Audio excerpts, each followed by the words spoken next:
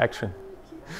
Hi, I'm Maxime Allard. I'm a PhD student at Imperial College, and I'm working on robotic learning with Dr. Antoine Cully.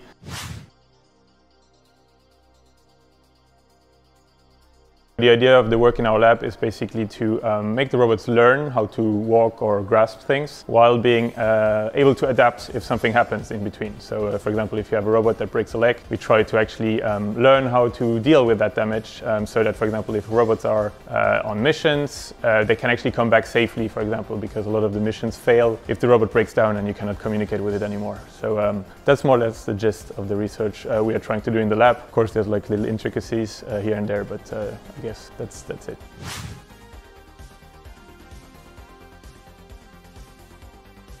Reachy is very interesting for us, I think. It's basically that Reachy is very modular, so it allows us to be very flexible around the things we want to try.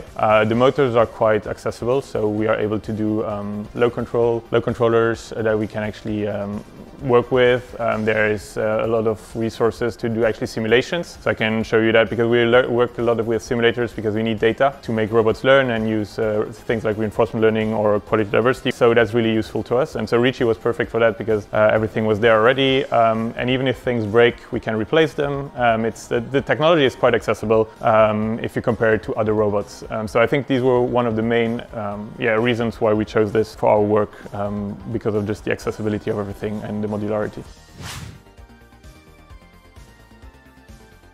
No, there's always small things. I think we had to adapt a little bit the simulation, the resources, because at the point it's called the URDF, which is just a representation simulation, wasn't really correct, so we had to overcome that. But that was quite quick. And then there's like small things like an eye fell out at some point, so we had to fix that together with, I think, some of Pollen Robotics engineers. But that wasn't really a big challenge. It was just we needed to do that because it's modular. Actually, that was why we were able to fix it again. And also the part of the arm broke when the robot fell, unfortunately.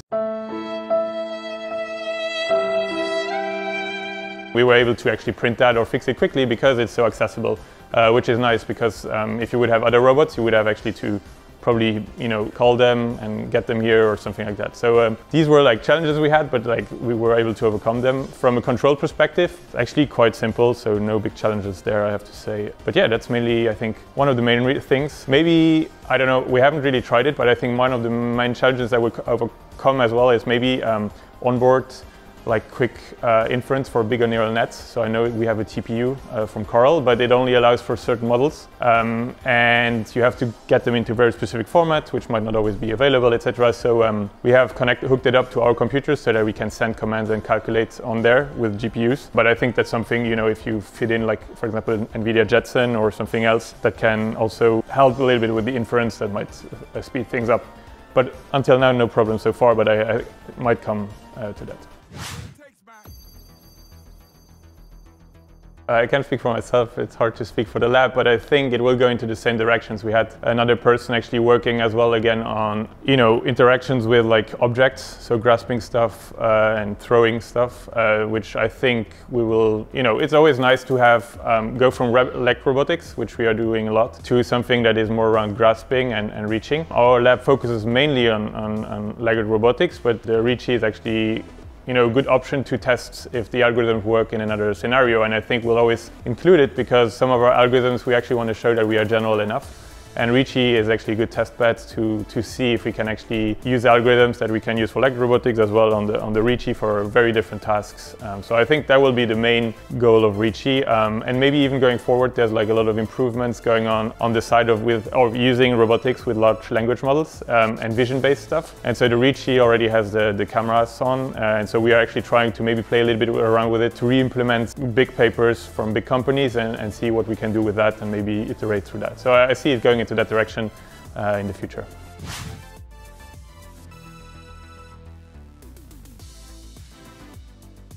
Okay, let's start first. Like with the current research, I think a lot of progress has been made with techniques like reinforcement learning to actually make robots do very general stuff, learn from actually vision, and actually adapt to very different terrains when it comes to legged robotics. So that's very interesting. And then more and more companies now actually start using, as well with ChatGPT coming into play, large language models, all of that.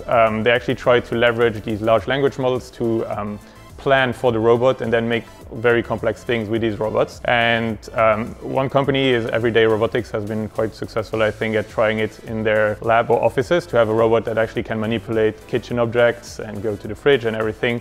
And I think the state of the art in that sense to combining this planning with like vision-based systems and systems like Reachy where you can actually manipulate things and reach out to things. And then specifically in our lab, we're actually focusing a lot on, like I said, quality diversity and reinforcement learning. And quality diversity is nothing else than finding a lot of very good solutions that all do different things. So instead of having one solution that can do one single thing only, we try to find a lot of solutions that can do things that are quite diverse in terms of behaviors. And this is quite useful.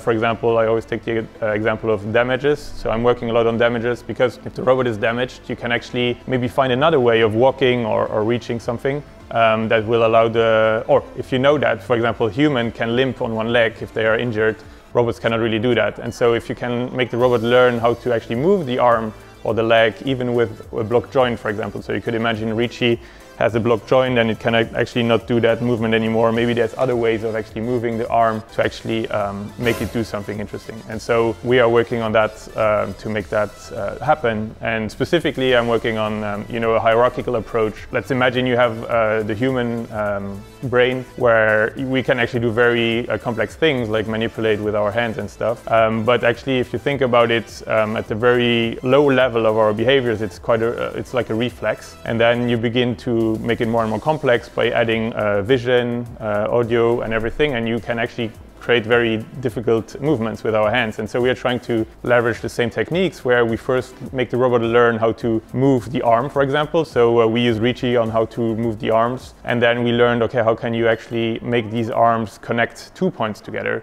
And if you go a little bit more complex, you can actually now say, okay, let's connect these movements to draw digits. So there's a famous data set which is called MNIST, which is about drawing digits in a very simple form. And we actually made Reachy learn digits through these hierarchical behaviors and imitate that. And so I can show you later on what we've done there. But the idea is really this hierarchical composition, because that will allow you to make more and more complex movements out of these primitive movements, let's say, that are easier to learn. Oh, I didn't see that.